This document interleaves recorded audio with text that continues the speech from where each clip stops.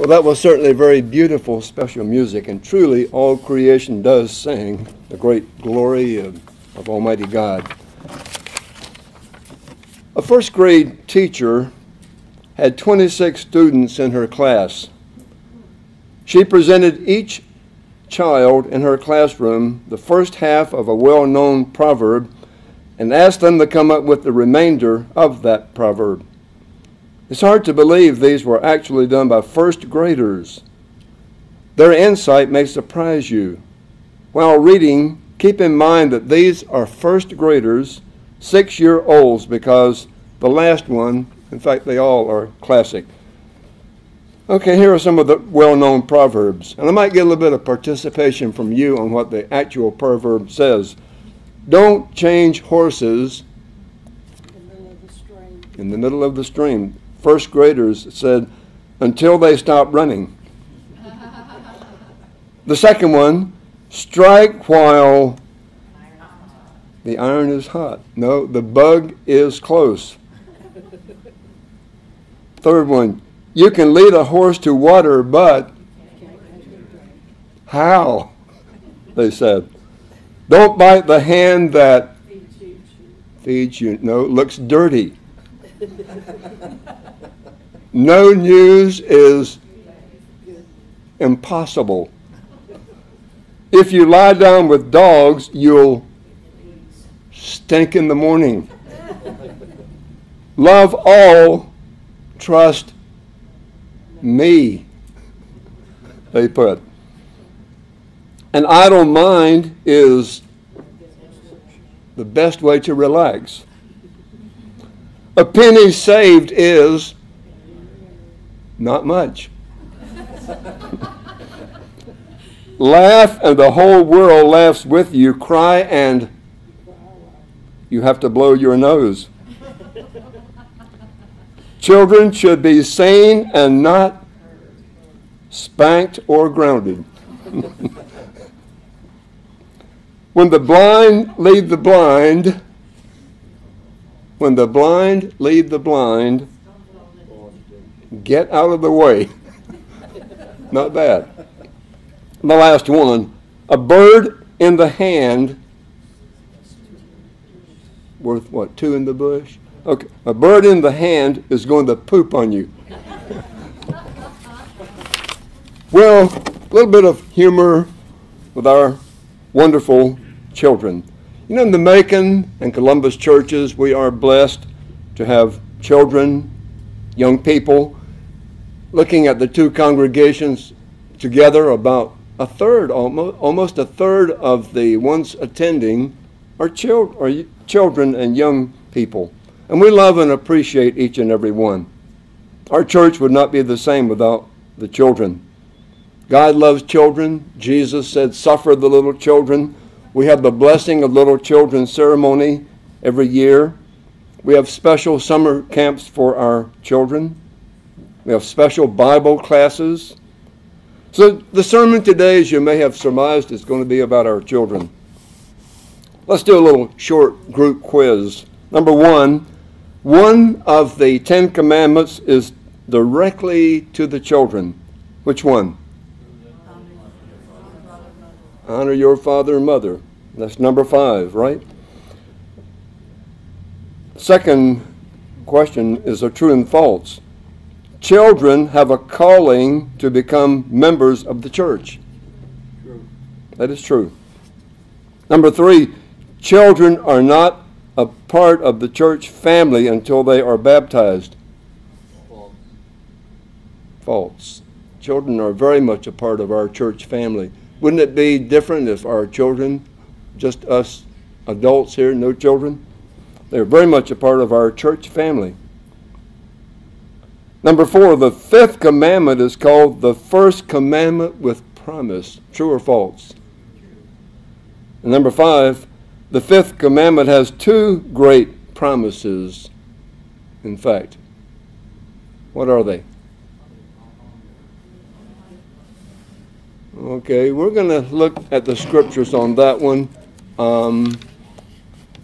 Let's look at the scriptures right now that reveal the answer to those two great promises. Let's first of all go to Exodus chapter 20 and verse 12. Exodus chapter 20 and verse 12, of course, the Ten Commandments here. And in verse 12 we have the fifth commandment given, honor your father and your mother, that your days, here's that first promise, that your days may be long upon the land which the Lord your God is giving you. Okay, so that you may have long life. I believe you can say this would apply both nationally. The Israelites would be blessed with coming into the land and being there generation after generation.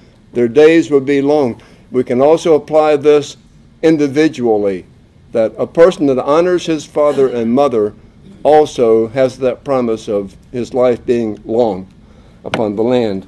Let's go to the second place that the Ten Commandments are given in Deuteronomy chapter 5, and we'll notice here that a second promise is given to this fifth commandment. That's in Deuteronomy chapter 5 and verse 16. And this is that chapter that has the second version of the Ten Commandments. Basically the same as in Exodus chapter 20, but a little bit different. In verse 16, honor your father and your mother, as the Lord your God has commanded you, that your days may be long. Oh, and it adds something here, doesn't it? And that it may be well with you in the land which the Lord your God is giving you. So the two great promises of the fifth commandment is, number one, that your days may be long. Long life, long inheritance of the land. And Deuteronomy 5 and verse 16, that it may be well with you. A good life, a successful life. So the two wonderful promises of the fifth commandment would be a long life and a good life. A life where everything is going well. Let's notice that the Apostle Paul draws on the fifth commandment in Ephesians chapter 6 and verse 1. Ephesians chapter 6 and verse 1. Okay, here we are. Children, obey your parents in the Lord, for this is right. It's just a logical and right thing that children should obey their parents in the Lord. Verse 2, honor your father and mother. And here's where we find which is the first commandment with promise. And verse 3, notice how he incorporates the two great promises in this verse. Number one, that it may be well with you, that things would go well, that you may be successful. And number two, you may live long on the earth. So, the Apostle Paul consolidated these two promises, that it may be well and that you may live long. The Expositor's Bible Commentary has about these verses. It is interesting that Paul addresses children directly. They are part of the total Christian family, the church. Our children are very much a part of our family church. Obedience on the part of children, Expositors goes on to say, consists to listening to the advice given by parents. Many passages of Scripture support such an obligation. Disobedience to parents is a symptom of a disintegrating social structure, and Christian families have a particular responsibility not to contribute to the collapse of an ordered community. We see that happening all around us today. Our country, then, is falling apart because we are not obeying God's laws. And this one, the fifth commandment included. Expositors ends by saying obedience to parents is part of the divine law. So the fifth commandment, yes, it's a part of God's law. And the title I'd like to give to the sermon today is The Wisdom and Beauty of the Fifth Commandment. I think we're going to see there's a lot of wisdom and there's a lot of beauty in this commandment. I want you to next notice that there was a stiff penalty for violation of the fifth commandment in the Old Testament. Let's go to Exodus chapter 21. Exodus chapter 21 and read verses 15 and 17. Exodus 21 and verse 15.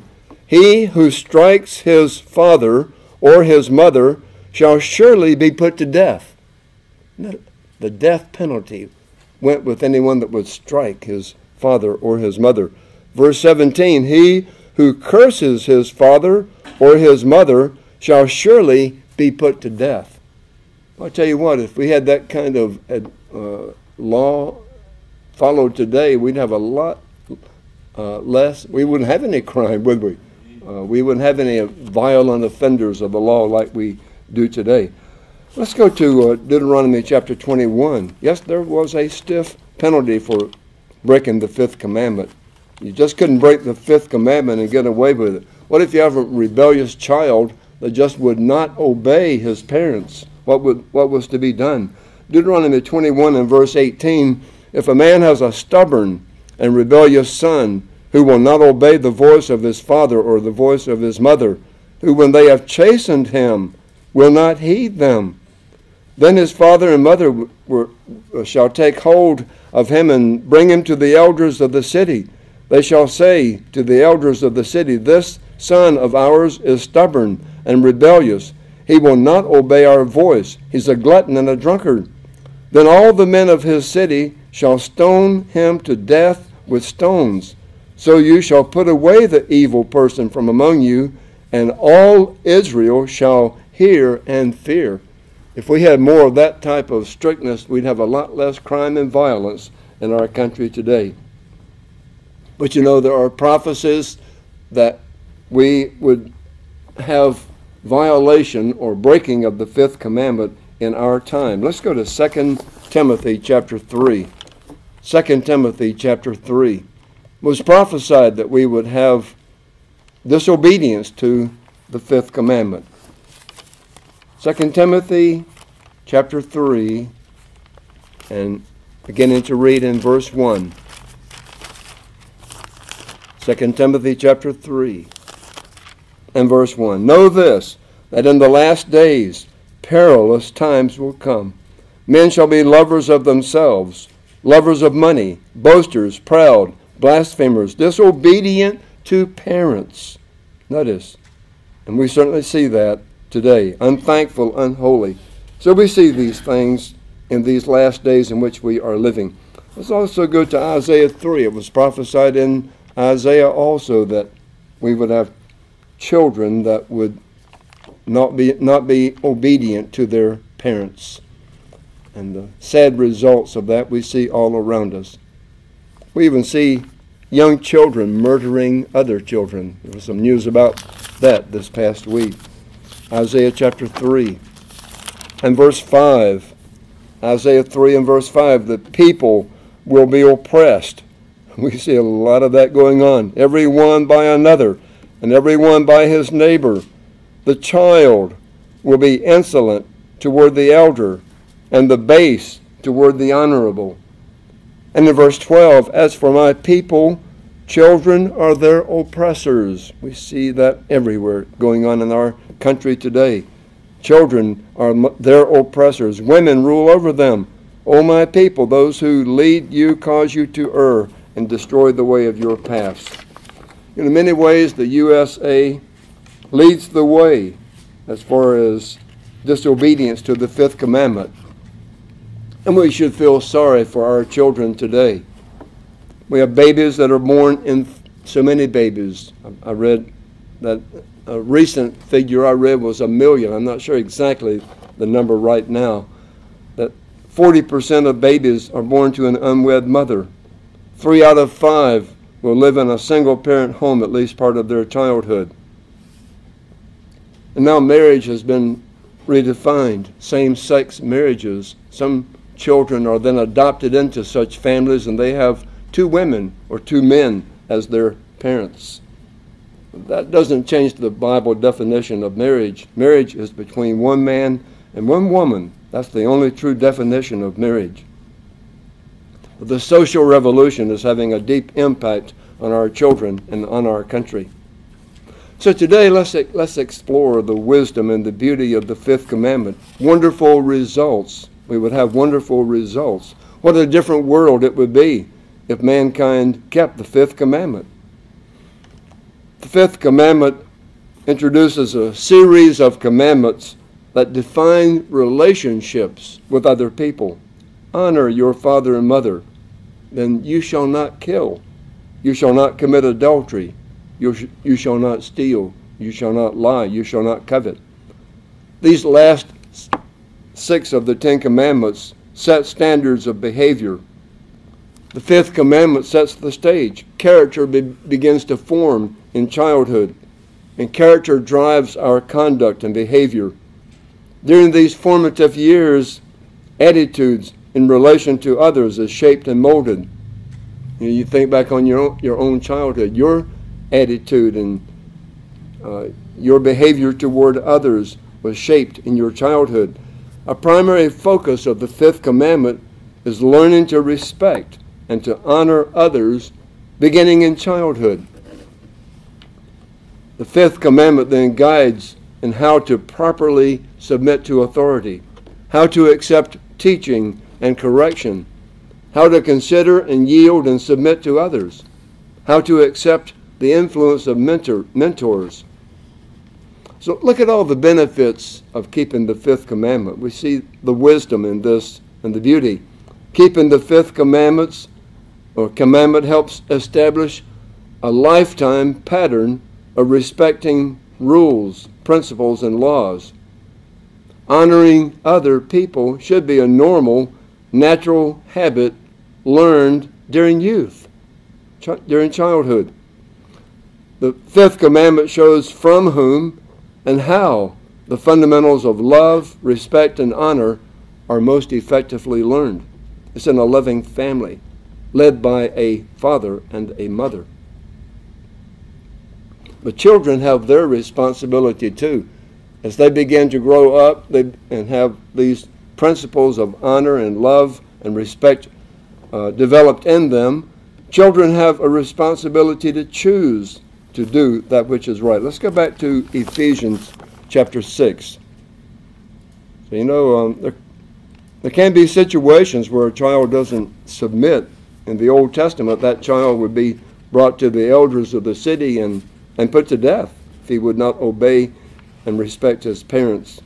Children have their responsibility to do what is right. Ephesians chapter 6 and verse 1. Notice, children, obey your parents in the Lord. Why? Simply because this is right. It's the right thing to do. It's just the right thing to do. And one other thing that it is, turn to Colossians 3 and verse 20. To obey your parents is something else as well. Colossians 3 and verse 20.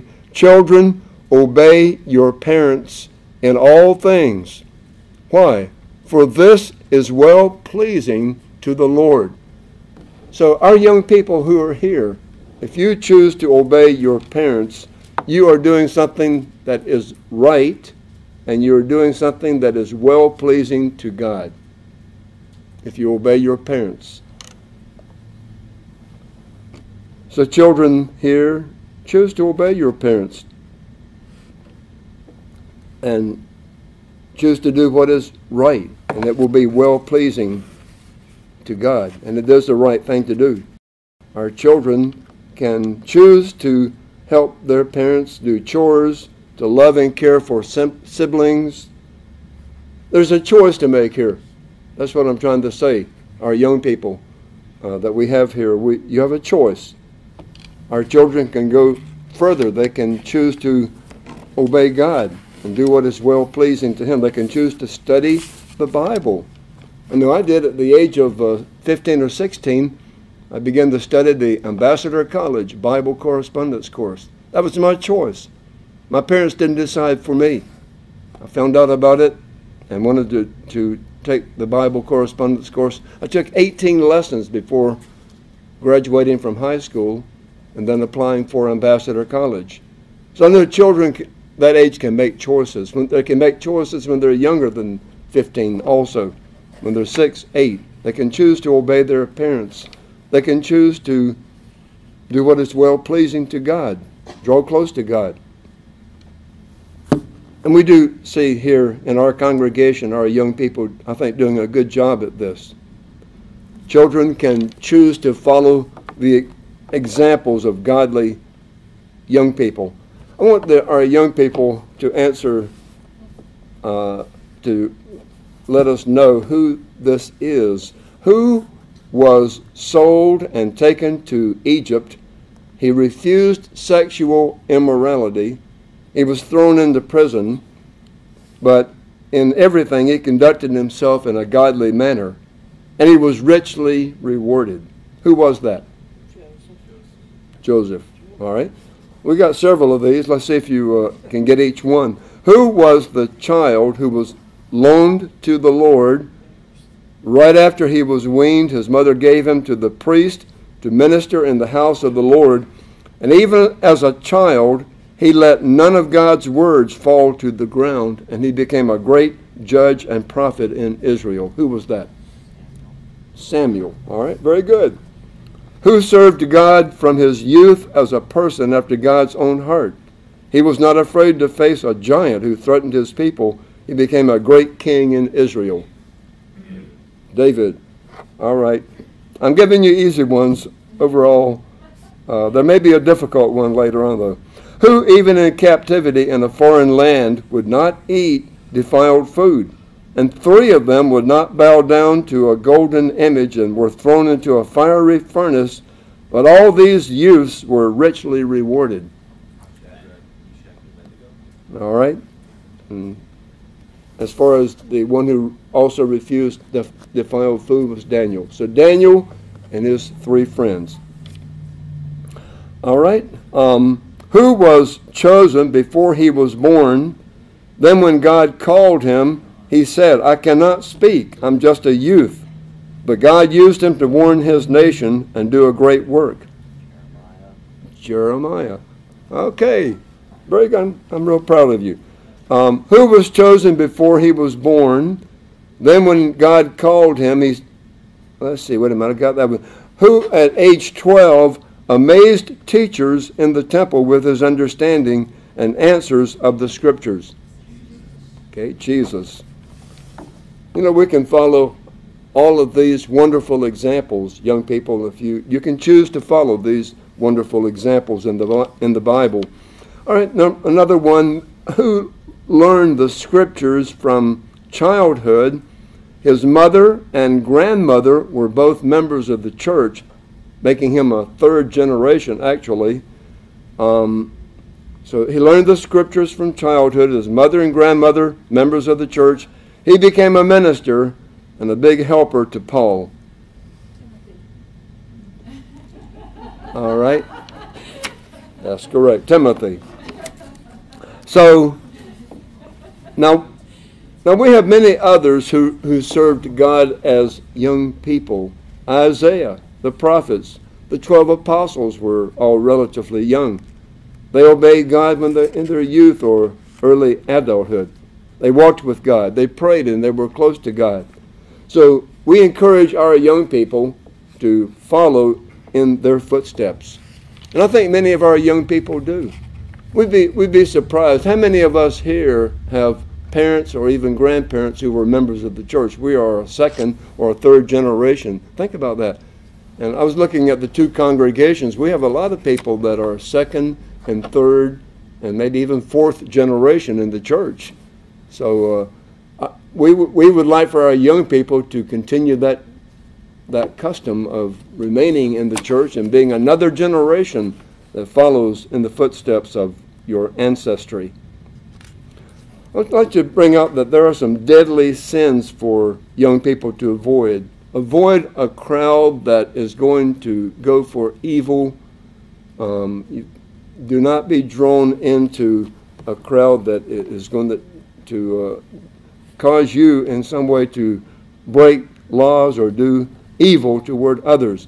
Avoid sexual immorality. Control your sexual desires during childhood, and wait until marriage as God ordained. Don't waste your childhood, like not getting an education or not taking your education seriously. I'm very happy to see we have a lot of young people who go on to college, graduate, and make very good grades in high school, study hard. I remember one young man, though, in one of my congregations who was around age 25, and he had not developed himself. He had not done well in school. He had not gone on to further education after high school. He had a very low-paying job, if he had a job at all. Around age 25, he met someone, he wanted to get married. But how could he provide for a wife, and family? He had not used those critical years. Between 16 and 25 are very critical years for a young person to establish himself and prepare for a family, prepare for marriage, prepare for a career so he can provide for a family. So don't waste your childhood, and especially, like I mentioned, those critical years around around 15 to 25. Don't ruin your health. It's very important that young people then have good diet, exercise, maintain good weight, take care of your teeth. As far as your permanent teeth, you only have one set. You lose them, that's it. You don't get them back. So I wish I'd done a better job myself. I wish I had. So take care of your health in every way. Avoid addictions like to alcohol, drugs, and most of all, avoid leaving God out of your life. I'd like to give a formula, which I think is a very good one for young people, and it's a gem of a formula, G-E-M. We know what a gem is. This is a gem of a formula. The G stands for God. So the scriptures put it this way: remember your Creator in the days of your youth. Ecclesiastes 12 and verse 1. So put God first in your life. Pray to God, study the book He inspired, obey Him, meditate about your life and in relationship with God, your relationship with God. So God is the G of gem. E is for education. That is the second thing that is very important for a young person, to get education and training, do well in school, go to your classroom every session, learn, do your homework, pass all the quizzes along the way, prepare for the final exams, do well. Many of our young people do that, I'm very glad to say. Education, E. G-E-M is for marriage and family. That should be a high priority and goal, because God ordained family, and most people want to have a mate. They want to have a family. They want to have children. So G-E-M, God, education, marriage, three very important aspects of a young person's life. Okay, let's move along on this fifth commandment. The wisdom, we're exploring the beauty and wisdom of the fifth commandment. This question is for parents. True or false? The fifth commandment is directed to children. There is no application to the parents. Absolutely false. Because the fifth commandment has powerful, unstated commands to the parents. The fifth commandment is the child-rearing commandment. It demands the parents train their children. Children come into the world knowing nothing and needing to be taught everything. And parents should give them the basic principles of life and how to succeed. Proverbs 22 and verse 6 says, train up a child in the way he should go, and when he's old he will not depart from it. Proverbs 22 and verse 6. Yes, children carry their training all their lives. The home they grow up in shapes and molds their future.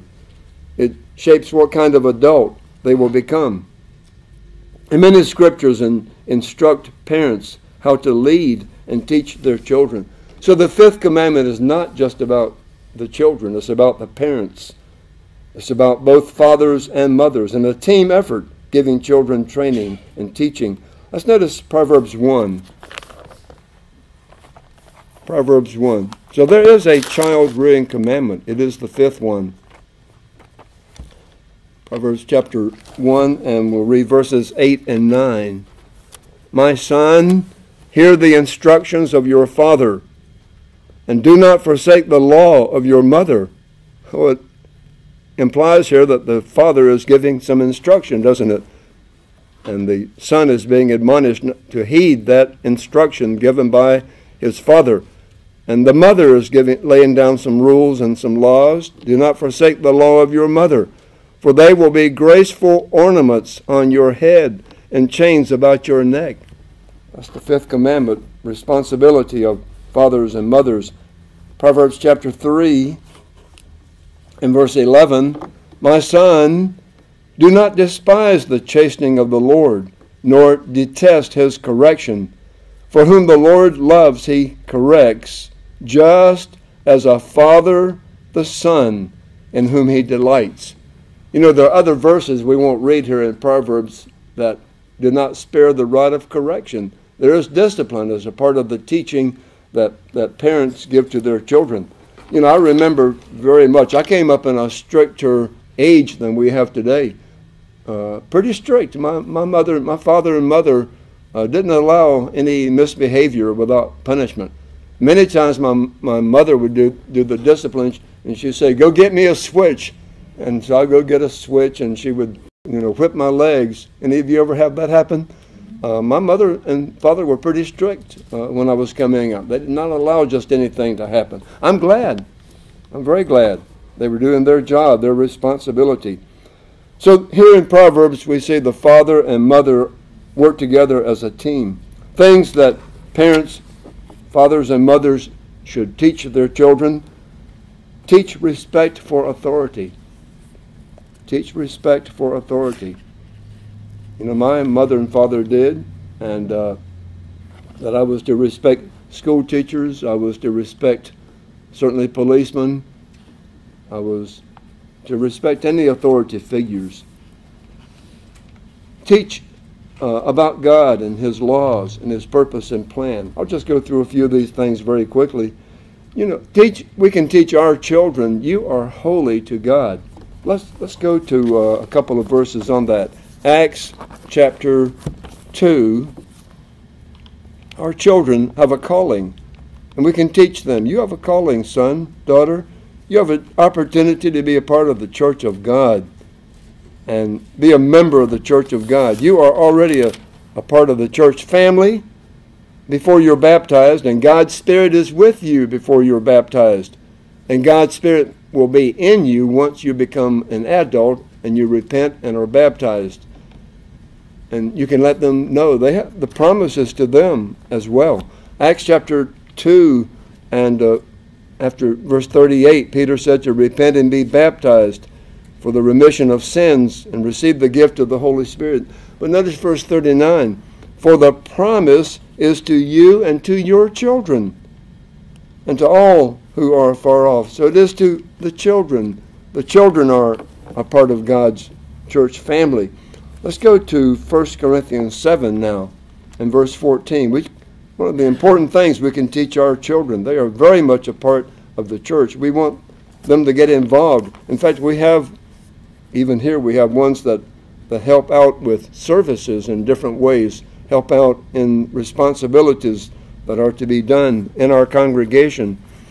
In 1 Corinthians 7 and verse 14, the unbelieving husband is sanctified by the wife, and the unbelieving wife is sanctified by the husband. Otherwise, your children would be unclean, but now they are holy. I tell you, our children do have a holy calling, and we need to teach them that. We'll teach about their calling and that they are holy to God. Teach about Satan and this evil society, and that they're called out to be strong and be different. And they should not be afraid to be different. They will need to be different. Teach them to get education for job and career. Teach them how to control money. It's very good if they can even have maybe a savings account and be frugal with their spending and avoid impulse spending. Teach about marriage and family and sex. So many things in that area that children need. Teach how to maintain their health. Teach not to follow the crowd and go around and be pulled into something evil. You know, I knew a young man in California who was out with the wrong crowd, and this wrong crowd got involved in some crime. I think there may have been a murder or a robbery. Anyway, this young man ended up in prison for a good number of years. So, you know, you can teach your children not to get involved with the wrong crowd. That can end them up in prison. This young man didn't even participate. He was an accomplice. So parents should encourage their children. That is very important. Don't always encourage. One of the important things that parents can teach their children, one of the most important things as far as a quality of character, is confidence. Encourage them that they can do it. They can make good grades. I know we told our children, we're confident that you can make good grades. You don't want to discourage and frustrate your children. There are verses about that. Let's go back to Ephesians chapter 6 and verse 4. Ephesians 6 and verse 4. Right after these verses we read earlier about the fifth commandment, honor your father and mother. Then in verse 4 it goes on to say, and you fathers, do not provoke your children to wrath. Don't frustrate your children. Encourage them instead. Bring them up in the training and admonition of the Lord. You want to encourage them and especially instill in them the quality of confidence. And children can learn confidence, well, in sports. That's one way that they can learn confidence. Also in academic grades, making good top grades in the classroom. So many ways that we can encourage our children and instill that quality of confidence that they can do well, they can succeed. Bring them up then in the training and admonition of God in that way. Let's go to Colossians chapter 3 and verse 20. Colossians chapter 3 and verse 20. And it says, children, obey your parents in the Lord, for this is well-pleasing to the Lord. We read that earlier. Verse 21, though, we did not read. Fathers, do not provoke your children, lest they become discouraged. They could become very discouraged. You know, if you run them down, you're going to be a failure, and you're never going to make anything of yourself. Guess what? That becomes what is called the self-fulfilling prophecy. Parents who run their children down, provoke and discourage them. You're never going to amount to anything. You keep telling a child that long enough, you're never going to be anybody. Sure enough, they'll grow up and they'll not be anybody. They won't make the good grades. They won't have the confidence to succeed. And so parents need to avoid doing that. Our children need a lot of encouragement and praise. Praise for success. If there's failure, encourage improvement. Say, I'm confident you can do better next time. Always be positive. Always strive to build up their confidence.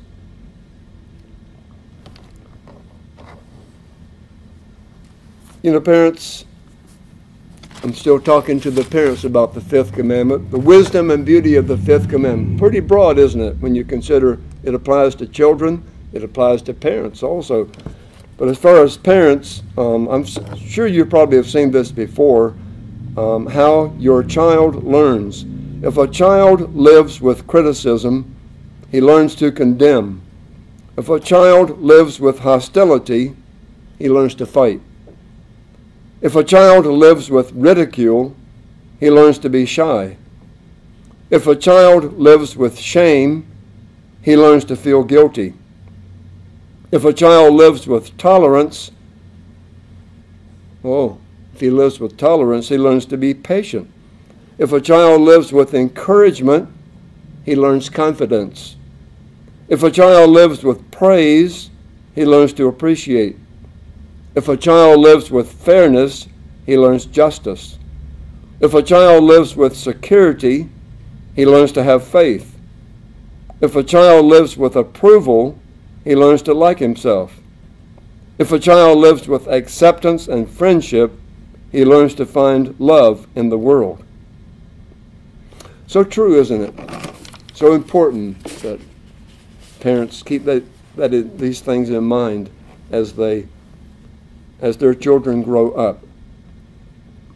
Okay, just a few other aspects of the fifth commandment. We're broadening our understanding, I think, and appreciation for the fifth commandment. And since we have about 1/3 of our congregation children, I think it's important that time in this sermon that we look at the fifth commandment this way. True or false? Everyone can answer on this one. When children become adults, they get away from home, they no longer keep the fifth commandment. False. Absolutely false. You know, Jesus condemned the Pharisees because they neglected care for their elderly parents. You read that in Mark 7. We are to honor, love, and respect our parents as long as they live. Do special things for them. Remember their birthdays. Remember Mother's Day, Father's Day. When we get away from home, in our 20s and 30s and 40s. My parents have been dead for many years. In the 1989, 1991, I lost my parents. I still honor them with many memories. They were not perfect parents at all, but they did many good things, and I appreciate what they did. And I still honor my parents with memories, fond memories of them, and many of the things they taught me, I carry on. Okay, one final question on the wisdom and beauty of the fifth commandment. Everyone again. What is the greatest way we can fulfill the fifth commandment to honor our father and mother? What's the greatest way? And I think you'll agree. Love God. Okay, that's it, actually. The greatest way, I believe, is that we be born into God's kingdom, that we fulfill the purpose for which they brought us into the world, the purpose for which we were born, to enter the kingdom of God. That's the greatest way we could honor our father and mother. Go ahead and grow, develop spiritually, remain faithful, enter the kingdom of God. There's no greater way that we could honor our parents than fulfill the very purpose for which they brought us into the world. Okay, brethren, I'll end with just a few final comments. We do have an excellent booklet on marriage and family. The last two chapters especially are children, one of those chapters, our children, gifts of God in a hostile environment. Shows the importance of parents, gives a lot of guidelines for rearing our children. And a second chapter on bringing up a moral child and the perils of peer pressure.